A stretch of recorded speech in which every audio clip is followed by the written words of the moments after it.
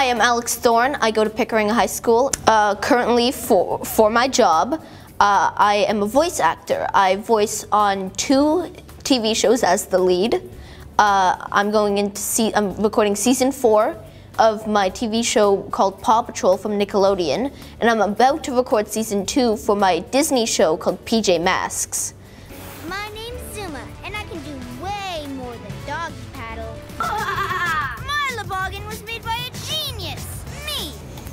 So for my first TV show, Paw Patrol, that was the first show I got.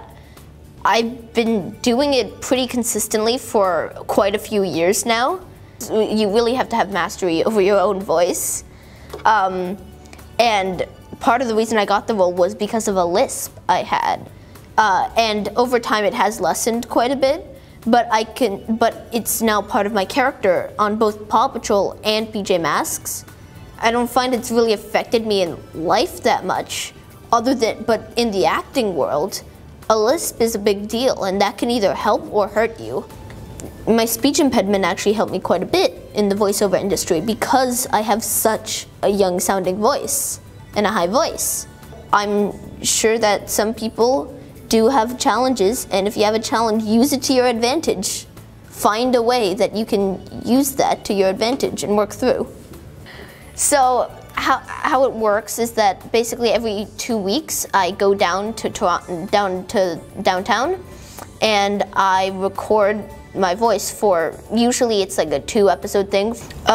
Typically it would be, I would miss half a day of school. Alex was very organized. It was very easy to accommodate him because he was quite upfront about when he had particular events coming up and that he would need the time. At times I find it hard to balance, at times it works out and it's not very difficult. Certainly the communication is key. He was able to come to me in advance. He was able to show me that he had the initiative and the drive to meet his assignments, and that was very helpful as well. It wasn't that Alex was taking this less seriously because he had this career. He was very responsible about it. He recognized that, yes, I am doing this job on the side, but my schooling is important as well. My education is important. So he made every effort to ensure that he had his assignments in on time, and when he needed to negotiate deadlines, he did them.